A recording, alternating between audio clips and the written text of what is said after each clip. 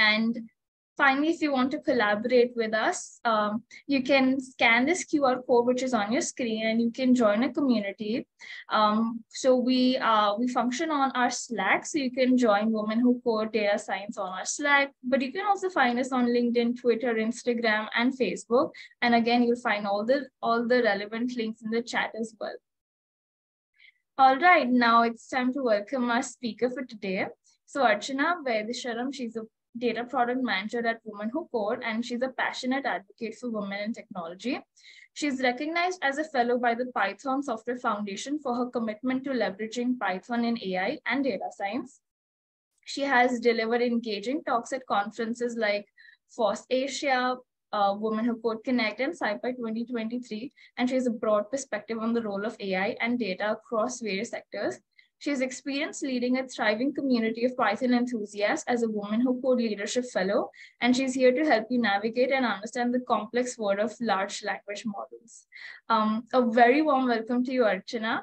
I shall now pass on the floor to you. Welcome. Yeah, thank you so much. Thank you so much for such an amazing presentation, Siddhi, and also for waking up super early to do this.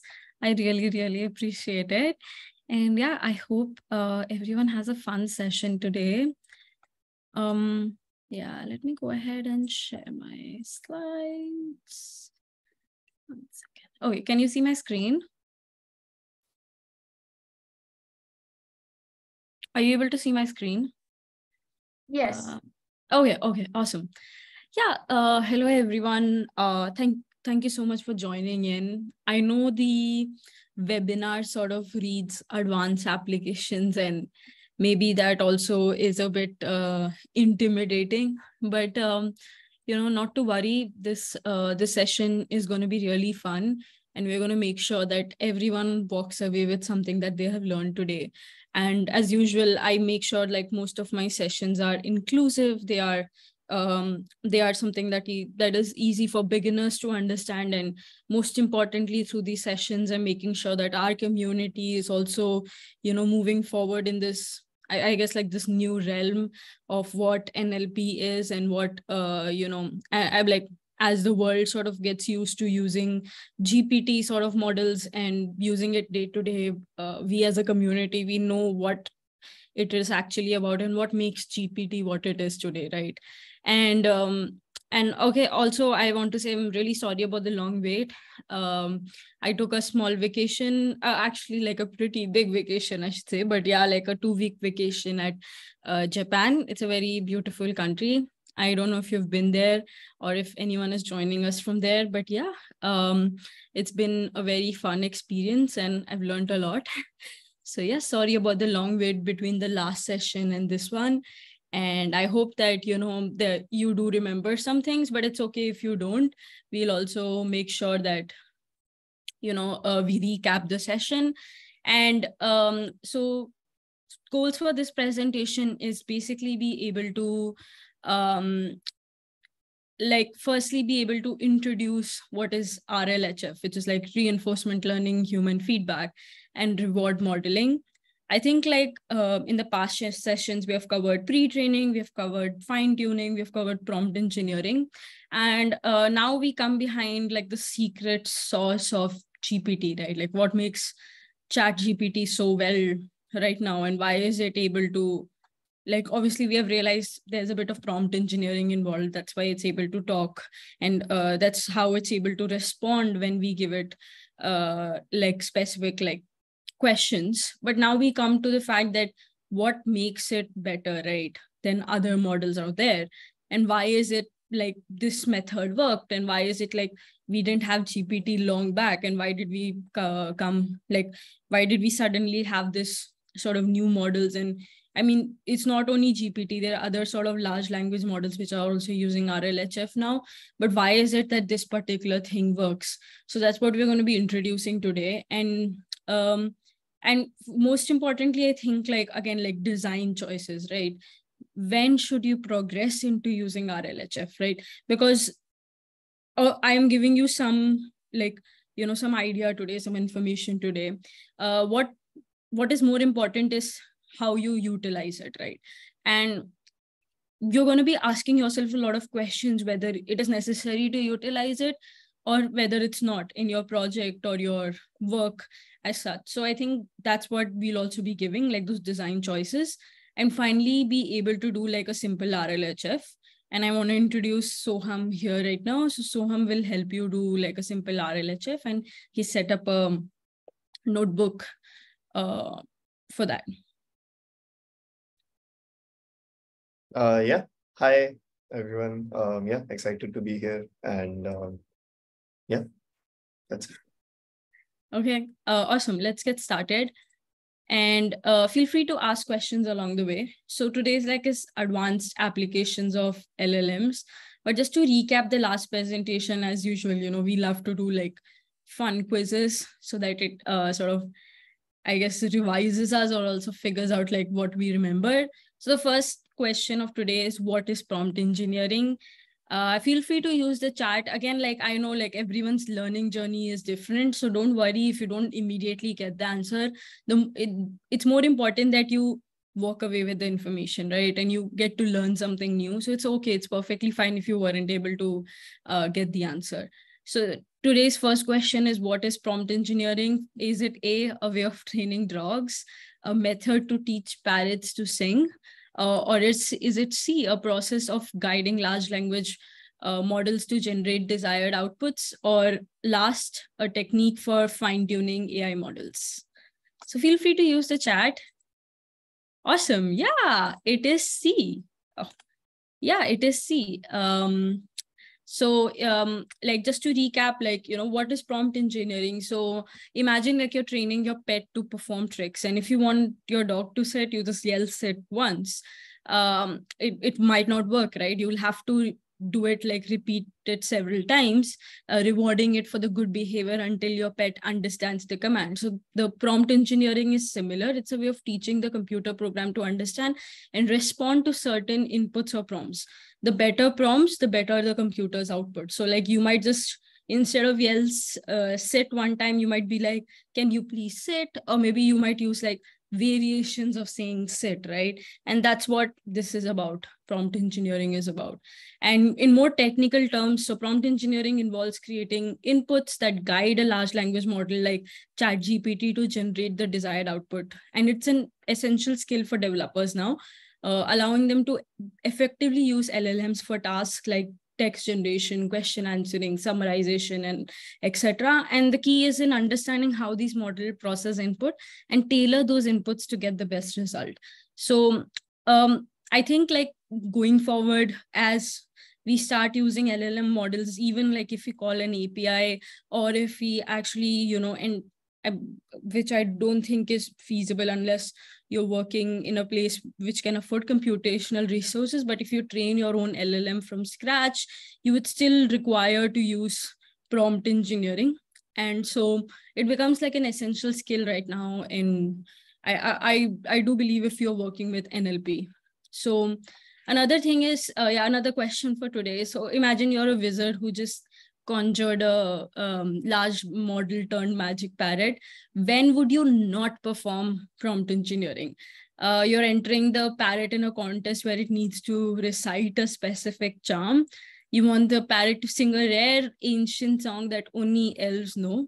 You are just enjoying its random magical words and incantation, or you want the parrot to learn a new spell never tried before. So the question is, when would you not perform prompt engineering? So let me check the chat. You can go ahead and try. It's okay. I know it's a bit difficult, but go ahead and try. Awesome. Yeah, it is C. So so there are instances where you would not require to do prompt engineering. I always like try to do my presentation with both. I give you design choices as to when to do it and when not to do it.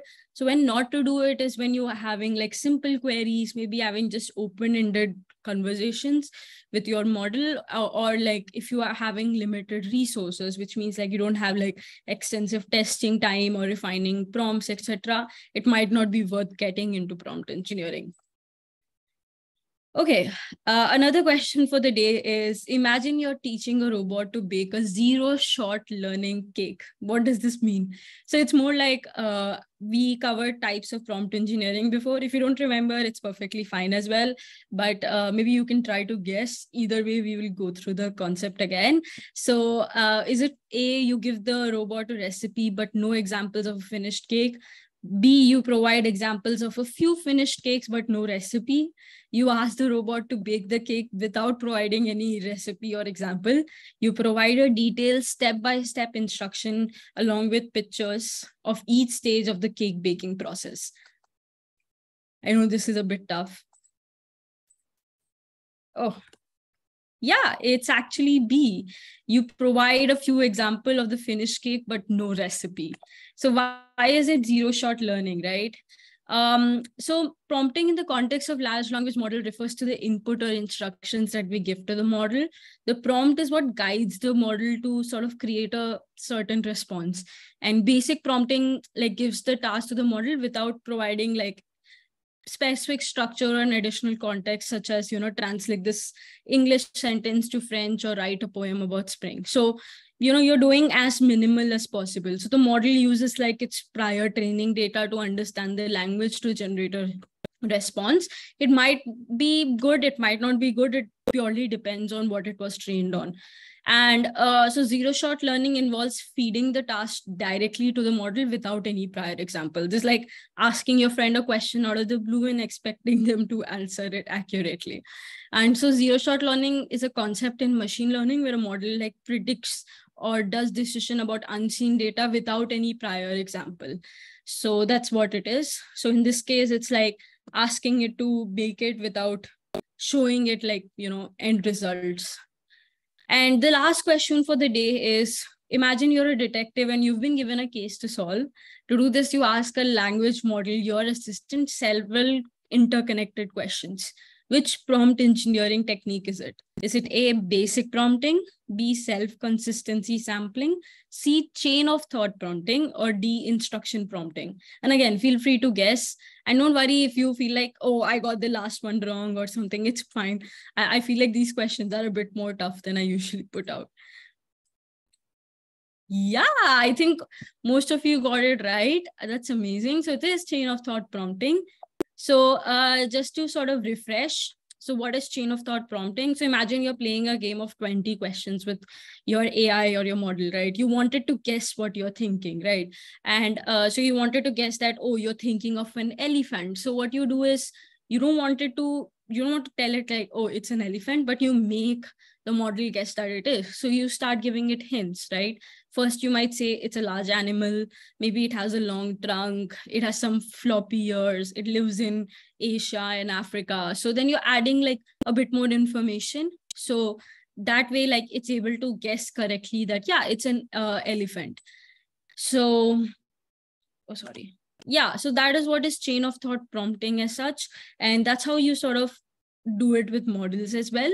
You give it like some context information one after the other and hope it comes to the right conclusion through it. Okay, this brings us to the end of the recap of the presentation as such. And the next section is going through RLHF. I think it's made like the world, I think yesterday as well, me and Soham were discussing, it's so intuitive and it's pretty like you would, when you go through it, like apart from if you were to get into the math, you would actually end up saying that, oh, it actually sounds something which is very intuitive and I'm surprised they didn't do this before. And that's actually true. What they have done with RLHF is quite intuitive and quite frankly makes it fun, right? So yeah, let's get into it. So so the genesis like of RLHF, of why did it came into play, right? And so it is inspired by a very fun blog by Chip Huen. You can just search like Chip Huen RLHF and you'll get it. I've like pretty much also like gone through her blog and got this presentation from that. And it's very well written and she gets into the math as well. So, oh yeah. Coming over here, like I guess you remember, if you remember this image, this is from another talk by Andrej Karpathy at OpenAI, where I think it was like State of GPT talk, where he talked about this GPT assistant training pipeline. So we did cover pre-training and fine-tuning before, but now we are talking about reward modeling and reinforcement learning and what it means in terms of NLP. So, okay. So like in a story like fashion, imagine like, reinforcement learning and NLP were like two different regions or countries having its own language, customs, and techniques, and they progressed independently, each facing its own challenge. So what was reinforcement learning? So reinforcement learning is all about training a model to make a specific decision by rewarding it for good ones and punishing it for bad ones. And it's often used in gaming and simulated environments.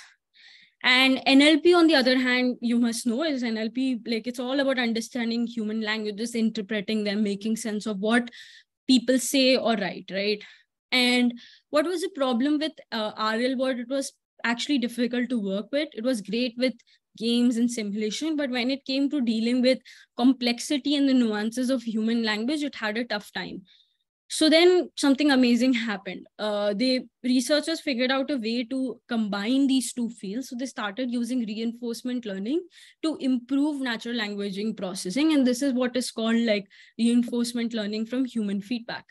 So what does it mean with a simple example, right? So let's go back to training your dog, right? So you want to make the dog learn how to sit, right? Previously, what we said with prompt engineering is that I would say sit in various ways until maybe the dog gets it.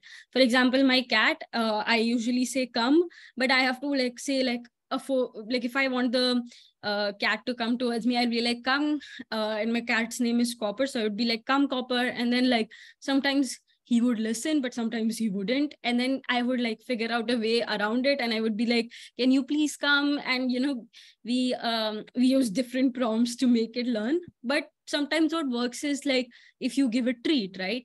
If you end up giving for example, the dog treat when it sits, it corresponds it to, okay, I sat, so I got this particular treat. So it learns to associate the word sit to a reward coming. And this is how basically reinforcement learning works. And now let's apply it to language, right? So when you're working with human generated text, you feed it a sentence, which is like a prompt, and the model generates a continuation of the response, right? So what we learned even like with pre-training, and just to sort of recap, is that oftentimes the pre-trained models will try to complete sentences, right? They're not great at talking like humans, but if you write it a sentence, it will try to complete it. And that's how it's able to guess what the next word is. And so if the generated response is good, you end up giving the model a reward. If it's not, you don't give it a reward. So over time, the model learns to generate better text because it wants to get the reward. And that is exactly what is RLHF, or reinforcement learning human feedback in action. So what are the stages of this RLHF, right? Like, how does it really work out?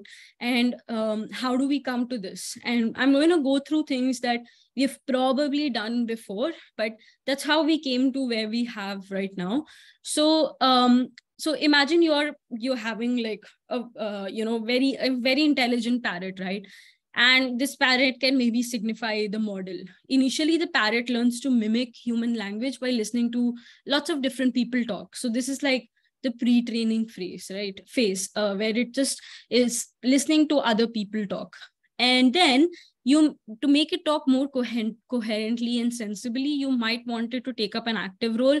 So you show it specific sentence and how they sound. And this is supervised fine-tuning.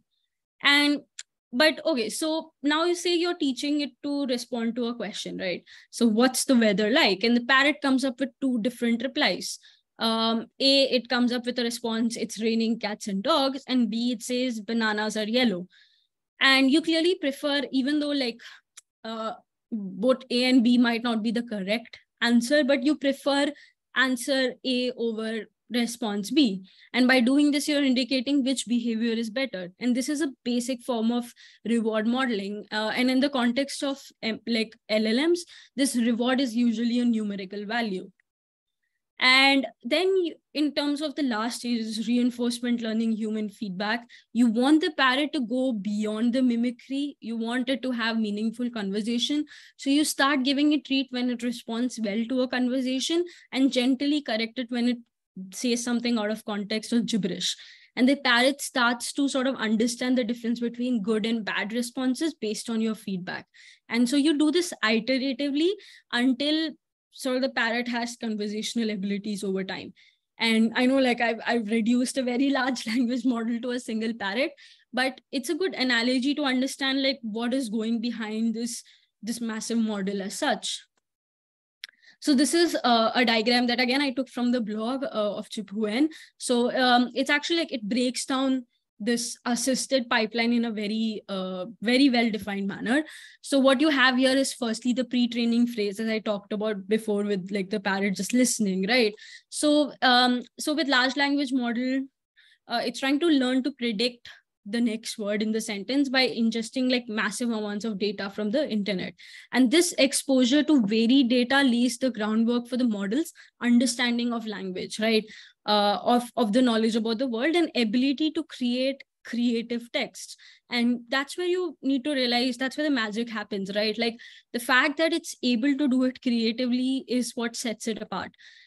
And so that's where it's the pre-training phase. And next we come to like supervised fine-tuning. So if you see the block diagram here, it's demonstration data, and then you give it like supervised fine-tuning, and then it creates the model. So supervised fine-tuning is that you provide like human trainers provide the model with specific examples of interaction to help it understand how it can respond to different prompts. So now it has all the data it has learned from the internet, but now you make it understand this is how interactions happen. And so now you're fine-tuning the model to make it close, sound close to what ChatGPT is, right? So this process hones the model's ability to generate more useful and coherent responses. And finally, we come to the last two stages. The first one is like reward modeling, right? So reward modeling is reinforcement learning in a way to guide the model's learning process. So as I said, you reward, here is a reward function that is created that assigns a numerical score to the possible outputs generated by the model in response to a specific prompt. So how does it end up doing that, right? So to create this model, what developers do is they create several model responses to a variety of prompts and have human evaluators rank these in terms of quality and relevance. So let me go back to the GPT pipeline here just to sort of, if you look over here, right, I think they did explain that they had a lot of like people who, so yeah, so there's a lot of, if you see, there's something called comparisons. If you look at how GPT did it, and they actually had a lot of like contractors who worked to create these comparison data, which were low in quantity, but high in quality. So that's exactly what we are trying to cover here, is that you have these developers who are creating these responses, this wide variety of prompts, and have these human evaluators sort of contractors. So actually OpenAI would have hired a lot of contractors to rank these responses. And over time, the model starts generating more of the response that gets higher reward and thus improving overall performance. So how does it end up doing that, right? Like what do you end up creating? So you end up creating something called comparison data. So what is comparison data? Is that it looks something like the table on your right hand side, right? For example, you give it the prompt like, what is the capital of France, right? If it says capital of France is Paris, which it is, you end up saying that, yeah, it's a winning response. But if it says it's Berlin, you say it's a losing response. So a human labeler who would actually like go label and would say that, okay, the first response is more appropriate since it's correct. And the second one is like a losing response. So you end up rewarding the first one and reduce, like saying the second one does not get the reward. And the winning response is the correct answer and the losing one is incorrect.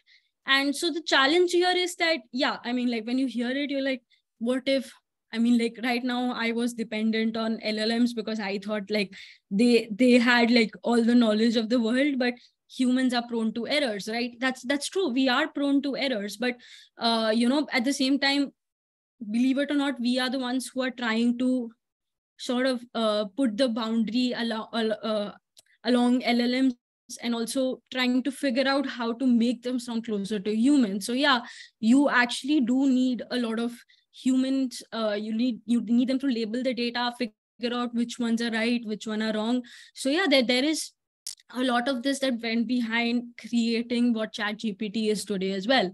So for example, a response that is humorous might be considered a winning response in a casual conversation, but could be considered a losing response in a more formal or serious context. So it does become a bit complex with more complicated prompts. But the idea is that by giving it a few responses or making it understand that, yeah, you should be taking this path, the LLM eventually learns how to do it well and how to take these paths every time a question is given to it. And okay, the last stage is finally like reinforcement learning, human feedback, and the model learns feedback on its performance. So the model generates multiple responses to any given prompt. And there's a fun way in which like Andrej Karpathy also explained this. He said like the model takes up various alleys to come up with a response. So when you actually ask it a simple question, like even like, what is the capital of France? It might have actually generated multiple responses. And then you have these human evaluators that rank these responses. And because it's learned how to rank these responses in the past, it's able to guess the right answer when you actually give it the question. And so progressively, it's actually able to do better because it's been ranked by humans. So now we come to this part which oftentimes might happen when you actually interact with LLMs, like even ChatGPT, you would have seen it. It's the concept of hallucinations. So what are hallucinations, right? Okay. So imagine now you have this model or this child that you're trying to teach the difference between right and wrong answers to a question, right? Because it knows a lot of data from the internet, but we still need to make sure it's able to differentiate right from the wrong and accurate from inaccurate and so on. So you present a question, then two different answers. One is correct, that's the winning response, and one is incorrect, that's the losing response.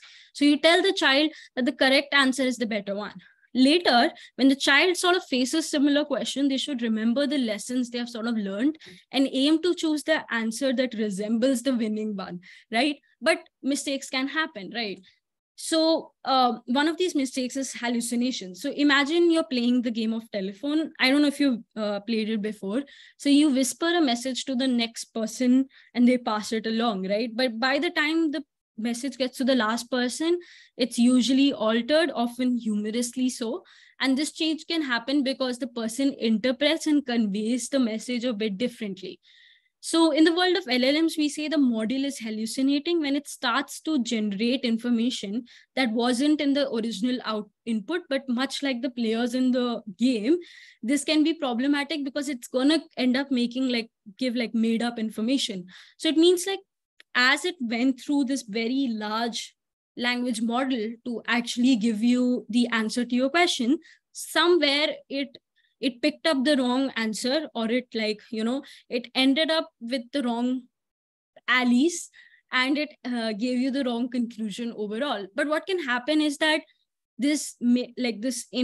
wrong information or inappropriate information as such can actually be, the model can be giving it confidently as well. And so in essential, it's making things up, right? And there's a couple of reasons why this can happen. One is lack of casual understanding. So it suggests that, LLMs hallucinate because they don't understand the cause and effect of their actions, right? They just try to take what they thought was the best part to get to your answer. So they don't inherently comprehend that their answers should be casually linked to the input prompts. Hence, they might produce outputs that might seem unlinked to the input or create like a hallucination effect. And secondly, this mismatch of knowledge. So this hypothesis says that hallucination occurs due to difference in understanding between human laborer and the model. So when the LLM is trained to mimic human responses, like during the supervised fine-tuning phase, it might start to generate outputs that appear as if the knowledge it doesn't actually possess.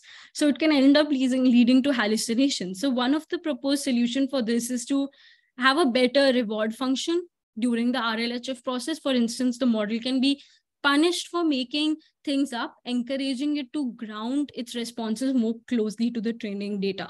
But despite, like, because these models are so huge and it's impossible to sort of predict what part it took to actually get to your answer, it can still hallucinate. And hallucination is one of the major problems with LLMs right now. And if you've interacted enough with GPT, you know that eventually it'll start giving you, some or the other wrong answers. And even if it gives you wrong answers, it might confidently end up saying that it is the wrong answer. So you end up questioning yourself whether is it really wrong, or am I thinking, or is the LLM right?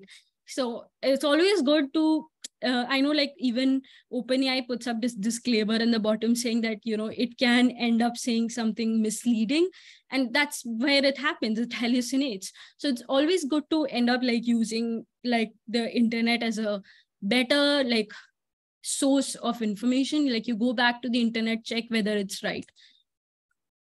So, after the child has some understanding of right and wrong answers, then we engage in practice session. We ask the child to new questions and guide them to provide the best answer based on learning. If they deviate far from what they've been taught, we correct them, ensuring they maintain the right learning path.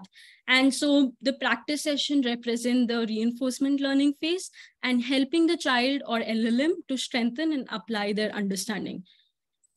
So yeah, I'll take up a few questions right now, but Soham, do you want to add anything else? Or maybe like, I know like we didn't go back and forth on this content, but did I miss anything? No, I think that was actually really good. I see that there is one question, which is, how does a model respond to a reward if it is not alive? So maybe I can explain this. So how the reward works is, in context of RLHF is, you give the model, you need some kind something to provide you with a metric or a number as to which output is correct or like better than the other one, if that makes sense. So let's say you have a model and you ask it to generate 2 or 3 or multiple outputs, and then you can then use another function or a program or even a human to rate the answers and to tell you like which answer is better, right? So that and that becomes the reward. And then how you train the model is you train it to generate those answers that the human says is better, right? And how you do that is you can use a function, or you can use something that compares two outputs from the model, and you see the distance between like what the ideal output should be and what the output that the model generated. I think I'm making this very complex. So someone else asked, so a human tells it which answer is better. Yes. You have a base model that you use to generate many answers. Then you can use a human. It doesn't have to be a human. You can use another program or some metrics, or in case of RLHF, you can also use a human to rate the answers. And then you train the model to generate answers that got higher rating, right? So the model, what it tries to do is it generates an answer, then you compare with the ideal answer, and you try to reduce the distance between the answers. So that's what the reward is. The reward is the distance, or how far the two answers, how similar the two answers are, and you try to increase that similarity. Yeah, I think like, does that make sense, or was that very confusing? No, that makes a lot of sense. I think like one thing is that I think what the previous question was is that what happens if I think they meant like, for example, when we are testing with chat GPT and it ends up giving the wrong answer, then what do we do? So we can't do anything. So that's when you have to fix the stage before it gets deployed, because yeah, I mean, you can take those responses. So like, for example, what ChatGPT does is, unless you go to the setting and you change it right now, is that unless you specify, they will actually use the responses you used to train it again. So what in essential it's doing is that when you talk to ChatGPT and you go like, no, it's wrong, it's actually gonna make sure it records that data. And when they actually train the model again, they feed this sort of response back and hope the model learns again. But yeah, once it's deployed, you can't do anything. If it ends up giving the wrong answer, it can again give the wrong answer as well. But since the model is so large and it's taking different paths to get to the answer, there's a less likelihood that it might give the wrong answer again. But if it's taken a certain path and it's giving you the wrong answer, yeah, it can like end up happening once in a while. Does that make sense? But yeah, okay. I just hope that. Yeah, I also want to add here that this is also one of the challenges with productionizing LLM apps, because once a model goes down this wrong path, it's very difficult to bring it back to the correct path as well. And also in any production system, you won't have like a human monitoring it, right? Like if you're running it at any good scale. So it's also very difficult to figure out whether the model has actually gone down a wrong path and then, take corrective actions. Whether the corrective actions will work or not is another challenge. But the first challenge of actually figuring out whether the model has gone down that wrong path itself is also very difficult. Yeah. Exactly. Let me jump onto this, and after this we just have the demo as such. But I think like this is also pretty crucial, because you need to make like design, like I guess decisions along the way in terms of designing your system as to when do you actually end up using RLHF. Do you want to end up using RLHF? So I made this like flow chart. I know it looks really big and complicated, so let me just break it down. So let's take an example of, you have a model that's trained to write poems. So in the beginning, right, just give me one moment. Okay.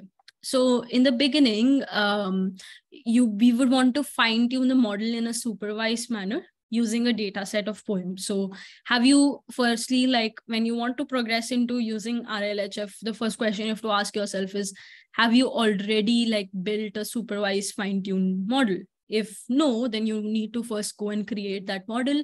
If yes, then you move on to the next step. So the next step is you want the model to start generating like satisfactory poems. Most of the time, we may decide to continue using fine-tuning the SFT models. This means that you want the model, you fine-tune it more, you give it more data around poems so that the model recognizes what it means to be a poet, right? So does your model perform satisfactorily on most tasks? If yes, then you continue to use and potentially fine-tune the SFT models based on new data. And now let us say that the model isn't performing well. So it's like struggling on stuff like haikus, right? And simply providing it explicit labels for haiku in the SFT training data does not correct the mistake, right?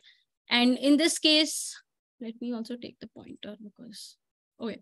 So yeah, so let us here, right? Like, let us say like it's not performing well on haikus. So then you like figure out, okay, is there a pattern of mistakes? And if there is a pattern of mistakes, and is there a place where the fine-tuned model is underperforming? If yes, can the mistakes be corrected by giving it more labels? And if it is, then you augment your training data and you train it again and make sure the model sort of includes that. If no, then are you able to sort of gather comparison data firstly, like consider collecting more diverse and, representative data for SFT. But even after you do that, your model still is able to not get those haiku. Like, for example, you wanted to give a better response to write a haiku about a spring, then you would end up like going down the path, like, are you able to gather comparison data for reward modeling? So this is where reward modeling kicks in. So only when you've tried out the other steps, go into reward modeling. So if you have sufficient computational resources, and that's very important, because again, you're giving it these responses, and you need to make sure you have labelers who can actually like be like, okay, this is the right response, this is the wrong response. Then you go ahead and try reward modeling, and if so, you can end up having like better outputs to your haiku prompts. If not, if you don't have the computational resources, it's fine. You can go back to, working with SFTs and like fine tuning your model until it gets to a point where you think it's sounding better. So that is it about, RLHF and how to come to a conclusion when to use it. It's mostly about, I know a lot of this looks like trial and error. Like, do I keep going back to the same thing of fine tuning? But why that is so is that oftentimes when you actually end up doing real world use cases, you'll realize that you will be constrained in some or the other way. Maybe the budget is less. Maybe you don't have that many people who will go through what the model gave answers to, because it is a very cumbersome process. I bet like OpenAI hired like thousands, if not like, 10,000, 20,000 people at least to sit and label their data, right? So label their prompts especially, and make sure that the model was performing well. And if you don't have that sort of resources, it's almost impossible to make sure that you end up doing reward modeling or RLHF. So in that case, you have to go back to fine tuning, and through the fine tuning process, I do believe you can get to a model that sounds better at doing the task you wanted to do. And so, yeah, I will go ahead and pass it on to Soham to sort of give the demo. Yeah, thank you. Okay, Archana, yeah. Thank you.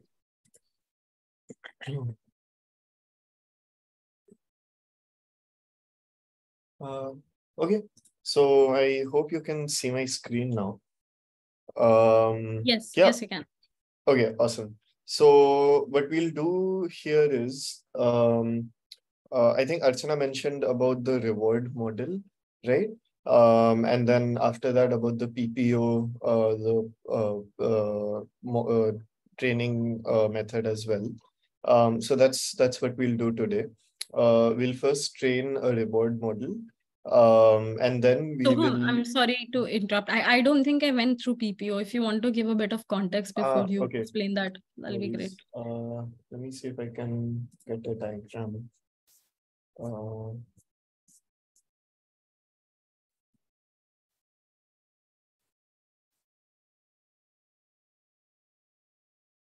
Okay. Can you see this picture? Yeah. Okay. Yeah. So here is what we'll do. So ideally in your training data set, you have a query, and then you pass it through a language model and you get a response, right? Now you can do this multiple times and get different kinds of responses. Correct, like that. If you ask ChatGPT the same question multiple times, you will, or you regenerate the response, you will get multiple types of responses, right? So then what we do is we create what we call a reward model. A reward model is something that ranks the multiple responses that the model provides. And you can have rules as to how to rank the responses. For instance, one rule could be for the human, could be like the model shouldn't be toxic, right? The output shouldn't be toxic. So when you first train your LLM on, all the data that's available on the internet, you will have a lot of toxic data in there, and the model may tend to generate toxic outputs, right? But then, if you have a reward model with a human making sure that that only non-toxic outputs are given a higher rating, then that'll be good, right?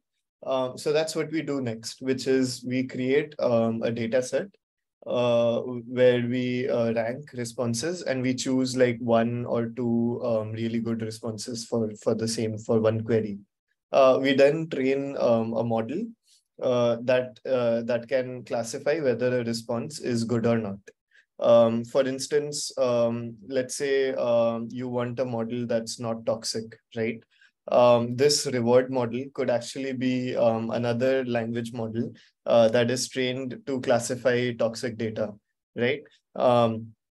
So for instance, one of the examples that is provided in Hugging Face is detoxifying a language model here. And what they'd use is they use a BERT-based model, like a transformer model, that's trained on toxic comments, if I'm not wrong. And they use that to figure out whether the output from the LLM is toxic or not. And if it is toxic, then they give it a low reward. And if it is not toxic, then it gets a high reward, right? So after this step, what we get is we get for a query, we have multiple outputs, and we have a score for each output based on, you know, whether it's toxic or some other criteria, right? That's what we get here. And then next, what we want to do next is we want to fine tune our LLM to make sure that the outputs are closer to what the humans or the classifier ranked as good outputs. So how do we do that? So what we do is we have a query plus response pair. We have the base model, right? And we have another model, like it's the same model, but this is the model that we are going to train.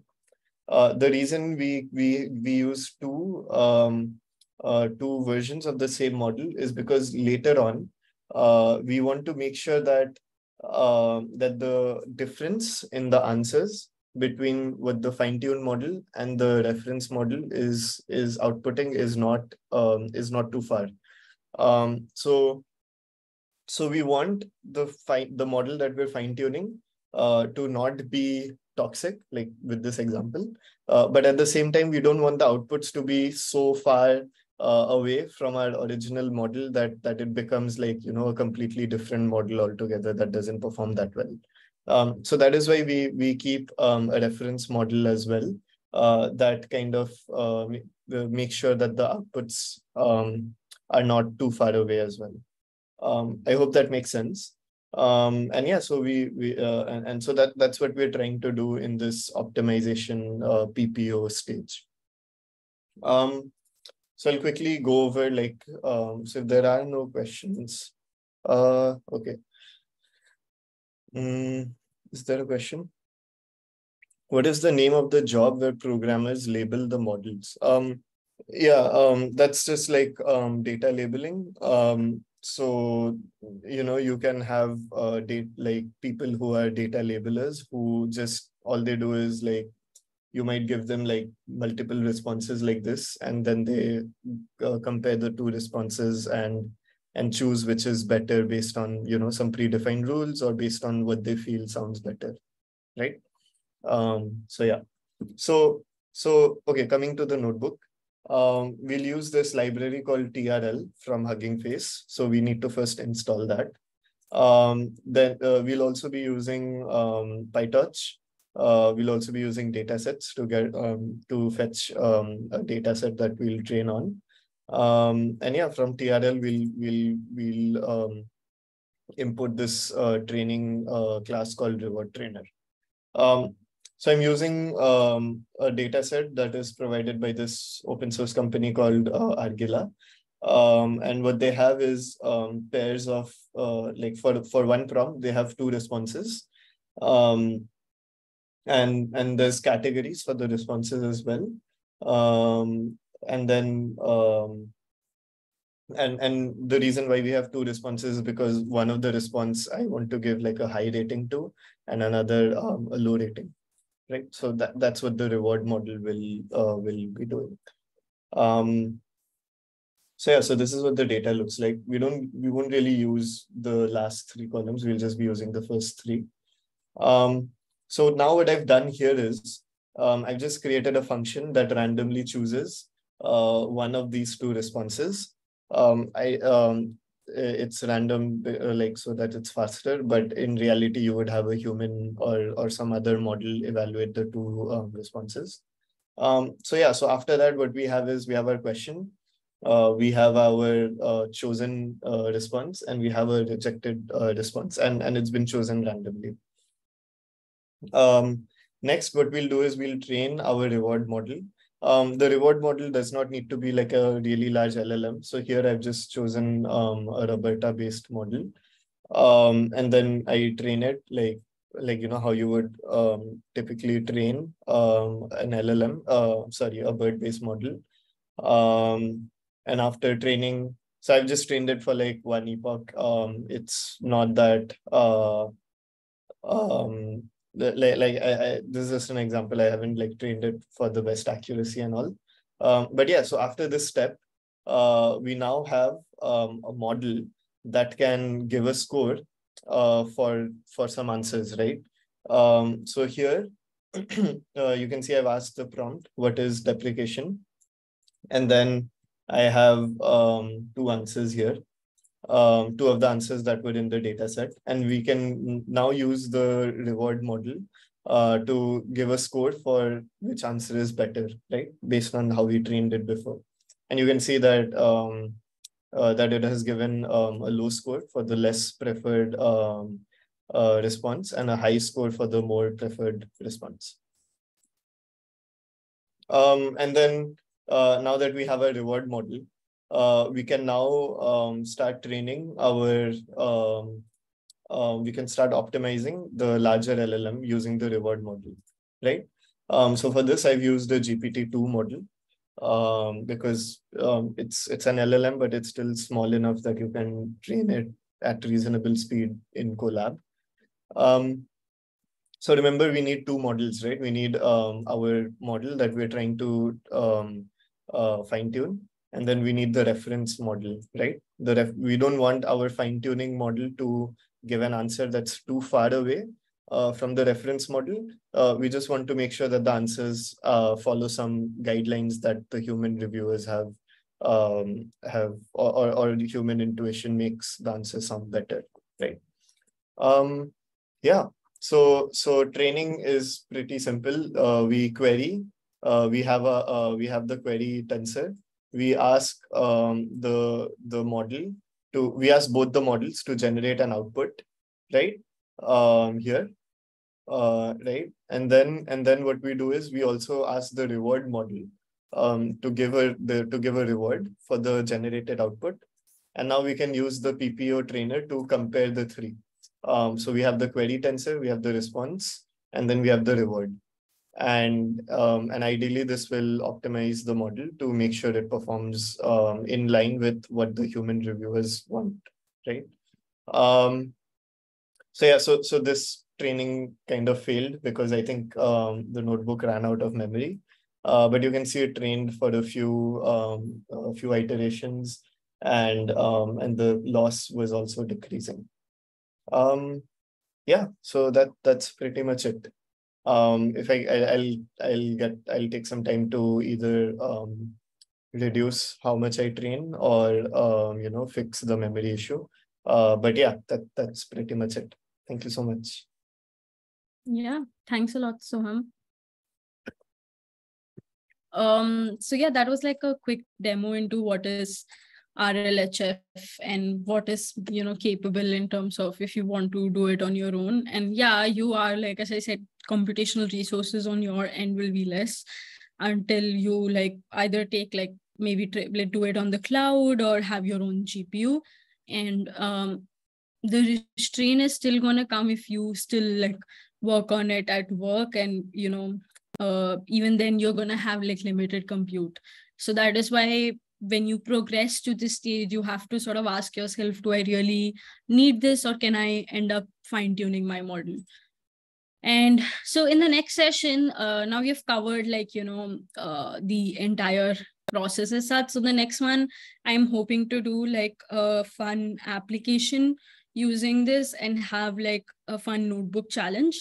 So notebook challenge is just like have a few points in the notebooks where you can sit and complete, and we can all try to train like do an end-to-end application, not train but like do end-to-end applications with LLM, maybe call the OpenAI API and try to do something specific, and try to basically make something that's viable, right? And that's what we'll be figuring out in the next session, and then we'll be wrapping up because that's our last session. And yeah, do let us know if you have any feedback and if you have any questions. As usual, we will be putting this up on tinyml.substack.com because we know like what we said today is a lot of information and it can be hard to encapsulate everything. It's okay if you felt somewhere in the session that, oh, I'm not able to follow through. I will make sure to make it really simple on the blog as well. So just feel free to follow this, and you should be getting a newsletter pretty soon. I've already added the content. I'll just add the code and send it out. And yeah, thank you so much everyone for coming in the session, taking out the time today. We really, really appreciate it. And, we're very close to the end now, and we hope you turn up for the next session as well. Yeah, thank you so much. Yeah, thank you. Thank you, Archana and Soham, for taking out time and giving us this absolutely wonderful presentation. And I definitely appreciate all the GIFs that you've added in between the slides. It really helps to remember, because there's some anchor to, relate to the content that you're also providing on the slides. But it was a wonderful session. Thank you so much. Thank you. Thank you so much, everyone. Hope you have a wonderful day ahead. Thank you to everyone who attended our session. See you soon in the next session. Bye, everyone. Bye-bye.